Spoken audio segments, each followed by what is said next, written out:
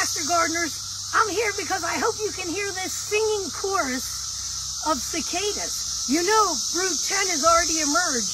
And in this particular yard, they have a different species of cicada than what I have in my yard. These are the 17-year cicadas, and it is 2021, and we're in the month of early June right now. And in this yard is cassinii, which is, well, their science name is Magi-Cicada, because they're magical. And in this yard is the little smaller one that's black, and his call is a little bit more of a, like a zeet, zeet, zeet, or tick, tick, tick, and then a buzz. And you can hear them in the background. Now, when they're gathering in their chorus tunes, it kind of all blends together. And as you can hear, it's surging on and off. In this particular property, I was just amazed. So we're going to take a look at them up close. You know, this is one of the largest population broods, this brood 10. And it's not the largest, but it's one of the largest that's concentrated in a particular region. And we're in the northeast of the United States. So come on over, let's look at cassinii. They're humming in here. I'll show you how to tell a male from a female. But come on down here and look at some of these species. There's actually 3 different species. The one in my yard is septendicium, which is the larger one. You can see how much bigger these are. And you can tell this one because of the large orange bands on the abdomen of them, and much larger. Whereas the ones in this yard, which we're going to look at, is much smaller, and this one is black. This is cassinii, which here's a sample of them down on this end. Now, I hope you're picking them up and playing with them, because see on the back of this one, you can actually see the ovipositor back here on the back. Let's roll the one over in my hand. Yeah, that's a female, because I can see the little pointy rear end on her. So that's a female. Let's see what this... Well, we know this is a male.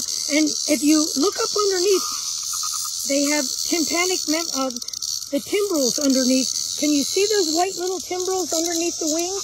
I'm not sure that can focus on it, but they're under there. And that's how he makes his sounds to attract the female. And you can see on the rear end of the male, it's a little bit more blunt, and you don't see that scissors ovipositor. Here's another male, and he's singing while he's in my fingers. Let's see what this one is. Oh, there's a female. She's a little bigger. Look at her rear end, how different she looks. Oh, this is a different species. This is back to the larger septendicium. And there's another one, septendicula, which has a little bit narrower orange bands. So actually there's 3 species in brood 10, and here they all are. But yeah, this is the bigger one. You can hear it. This is a male, because it's singing. And then you can see the musical organs underneath of there. I read on one of the websites that they have a particular protection on their own hearing parts so that they don't have to, so they can drown out their own sounds. But isn't it pretty cool? And it's such a mystery, like how does this little guy know when to emerge from the soil? There's all kinds of research done, and there's concerns because there's so many threats to the cicada because of climate change, and then because of so much suburbanizing of our communities and houses being built, that many of the numbers of different cicada broods are falling off because of that. But how do they know when to come out of the ground?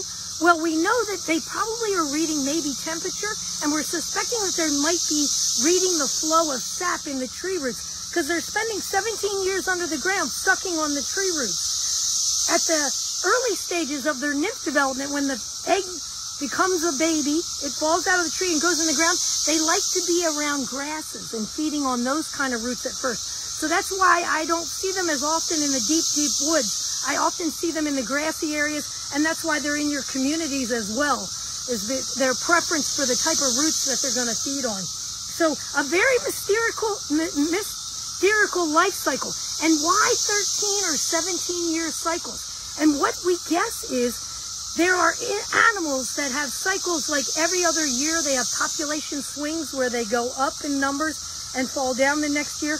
Or animals that are predators might be on a 3-year cycle.